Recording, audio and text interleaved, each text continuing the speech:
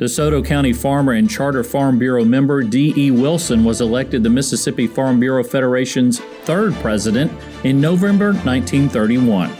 Wilson took over leadership in one of the toughest times in Mississippi Farm Bureau history during the Great Depression, pushing for federal aid for farmers. Wilson was deeply involved in state and national politics, serving as a state senator and taking part in a march in Washington, D.C. with 3,000 other farmers.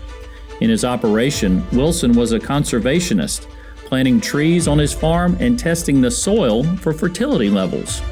Wilson coined the term Farm Bureauism, meaning having the Farm Bureau spirit.